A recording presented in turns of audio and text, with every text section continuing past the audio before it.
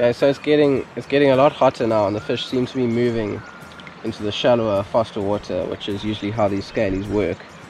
So what we've done is we've all got nymphing rigs on, and what I mean by a nymphing rig is it's a check nymphing or Euro nymphing rig. So it's a long thin leader, and you've got 2 flies on the end. I've just tied the second fly to the bend of the first one, 2 heavy flies, and then we've also got this, it's called Sata. It's pretty much just brightly colored mono, and so all you do is you flick, your fly line doesn't even leave your rod, so you'll flick your flies in and you'll keep that Sata just above the water.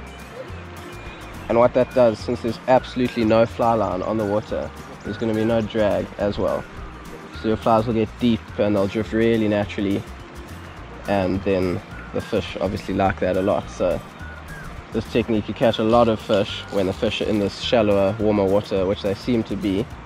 We've had good luck today. Everyone's got some fish. Yeah. So that's basically check nymphing, or nymphing for scalies.